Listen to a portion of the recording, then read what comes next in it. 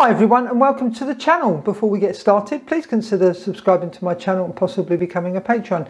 Now this is a video to help Zorro owners set up flaps for their fixed wing models. Now with the Zorro, because of all the switches we've got, we can do this.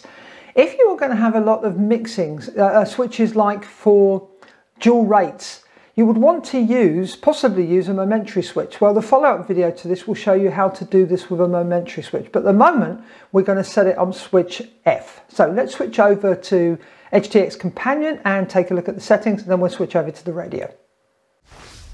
Now, I've opened the model up. You can see we've got our Flaperons model. Now, what we're going to have to do is go to mixes. Now, there you can see our standard 4 channels. So we now would have to add to the first channel a line, and we're going to have to add channel 5 because we are connecting our servos. Obviously, to do this, you'd have to have 2 servos, one for each aileron. So we're going to look at the first line of our program in there. Now, the way my test rig is set up, this weight had to be a -100, so you might have to change this. It depends on the way the orientation of your servos within your wings. Okay, everything else is absolutely standard there. You would then add a line. Now we can do this in here by saying add. I'm not going to add the line because I've already got it.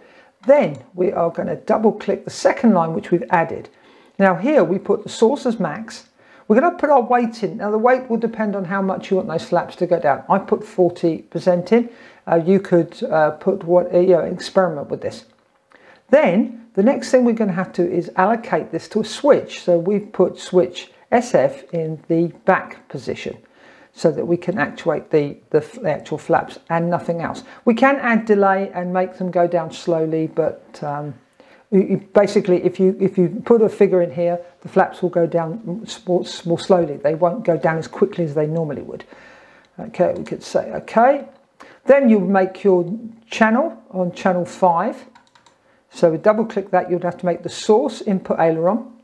Then in my case, the weight is -100 and everything else will be left as default. So that's okay. Then you would add a line to this channel. And in here, we would choose the source max, our weight -40, and then the switch SF in the back position. And that is everything, except for, as you know, if you watch my videos, you know I like to put sounds on. So let's go to the special functions, and you can see here I've allocated switch SF in the back position, play track, flaps down, and then switch SF in the forward position, play track, flaps up. So you would know what position your flaps up without having to look at the screen, or actually obviously look at the model. Now let's demonstrate the flaps working. If we push simulate. Okay, so you can see our ailerons, both channels 1 and 5 are working fine. Obviously they could be different channels for you, but at the moment mine are 1 and 5, and you can see them both working.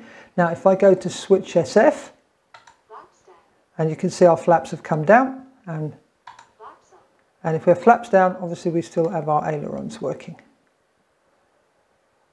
There we go. And I will, at the end of this video, I'll demonstrate these flaps working on my test rig. Now, okay, let's switch over to the Zorro radio and I'll show you the settings there. Now let's take a look at the settings on the radio. I'm going to hit the model key and we're going to go page across until we come to our mixers. And there we go. You can see the first line. I've added a line to the first aileron. And let's just go and take a look at them. And you can see our source is aileron, and in my case the weight is -100, and that would be everything. So we can return out of there. Then we go to our second line that we had to add. So you would say insert after. We're going to edit.